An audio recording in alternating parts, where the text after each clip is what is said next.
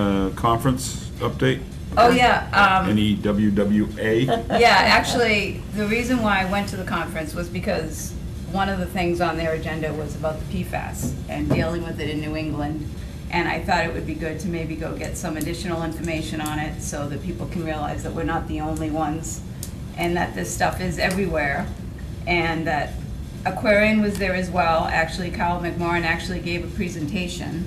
Oh, I know. And he actually won an award on an article he had written in 2017. He was presented by one of the former New England Water Works presidents. Wow. So, you know, it gave me comfort to know that it seems like we got a great company that's trying to keep the water safe for us. And I know that a lot of people would like it to happen a little bit faster than it's happening, but I think at least New England seems to be working on it.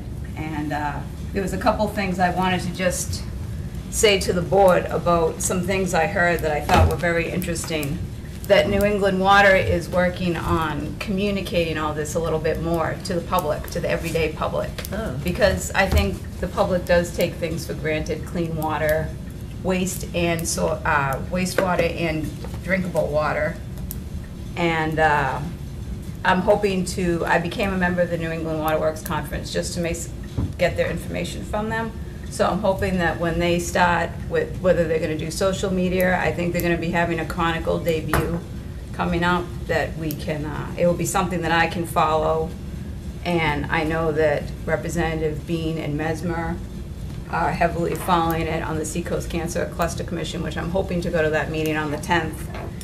And I wanted to relay some of this information to them, so I wanted to share it with the board first. I've been trying to get Aquarian, with the help of the town manager and the town council, to look more at increasing block rate structure for charging customers, which is actually the preferred rate for a lot of people that were presenting at New England Water Works. And what that is, it starts out, you get charged a unit price, which is what the cost for the water is. And then depending on use, you get charged more. And it's done in a way so that if you're a high conservationalist, you're gonna get charged less. But then obviously if you have a business that might use more water or you have more kids in your home, things like that, it's all these different tiers.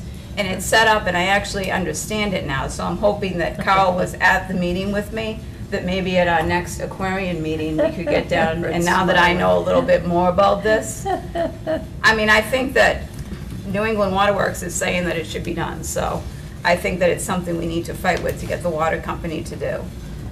And as far as PFAS contamination, I just want to touch on that a little bit.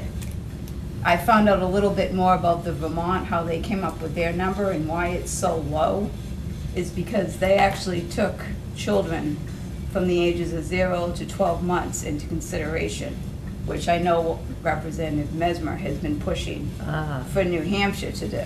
Huh. So hopefully, like, all this gathering of information, and I know we received an email from Representative Bean on as far as some of the recommendations the commission's going to be making at their next meeting. Yeah. I think we need to stay on top of it.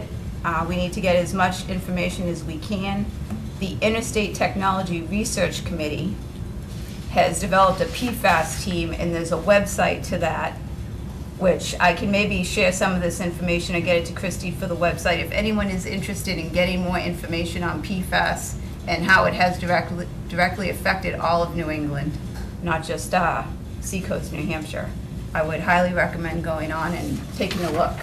It's a little bit more comforting, almost the same way that the chief was talking about the Legionella. Once you get more information about it, more everyday information, things that have actually happened with it, what's been done to prevent or treat it, they're working on it. And also, another thing about it is the way to treat it, because I know we're trying to get Aquarian to treat the wells. The granulated activated carbon is the go-to right now, but there is a lot more development on that. So before we spend millions of dollars, we want to make sure that it's something that's going to be long-term, so that we don't have to, you know, change it quick again when the technology changes over. So if anyone's any interested, I have a lot of notes on this, and maybe I can put something together formally, but I just wanted to fill the board in on that. So So if anyone has any questions about it, or. I want to thank you for going. Yeah, thank you. You've given our board a little bit more depth to what Right. we need to know. Well, I mean, I was, you know, it's something you're interested in it's anyway. like just so getting more information on it, you know, Absolutely. outside of what we're dealing with specifically right here, to know other people are going through a lot of similar cases of the same thing, so. Absolutely. We, But Regina, where you had the list of what was going to be brought up at the meeting, and I turned my list into you with a couple of, you know, check marks and comments and stuff. Do you think that the people who were at that conference pretty much agreed with the stated goals? Oh, you're actually talking about the other conference I went to, which Right. is the New Oh, okay. Hampshire Municipal Association. Oh, okay. So when we That- finish I up with the I Yeah, got the but wrong- water one. I will, right. I do was Well, gonna- you passed out all this stuff.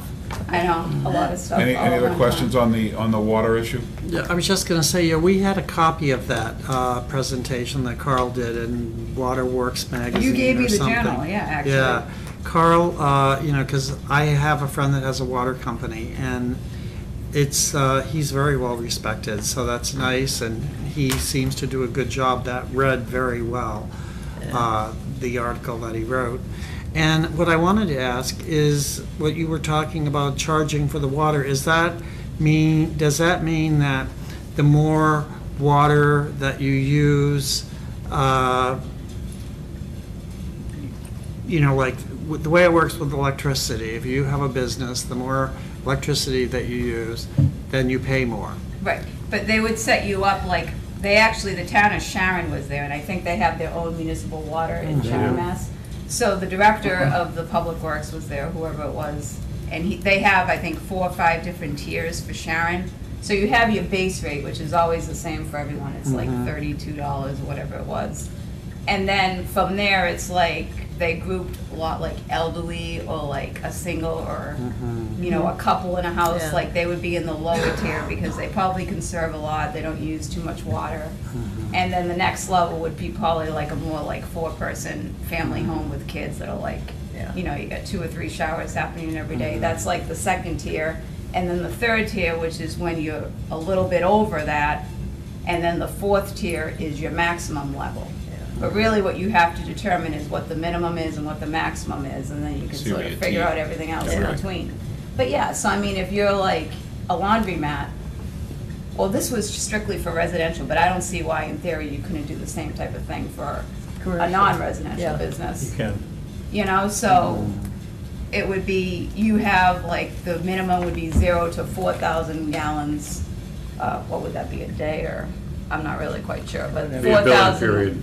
Yeah. Billing period. Then you're Monthly in or that, bi-monthly and then or if whatever. you're like 4,000 to 6,000, you're in the second tier. Yeah. And then it keeps Yeah. moving up. So you're getting charged for more of what you use. And if you conserve more, theoretically, you should get charged less.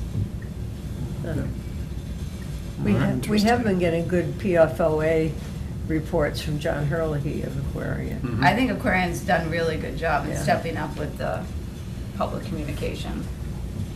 Now you can talk about the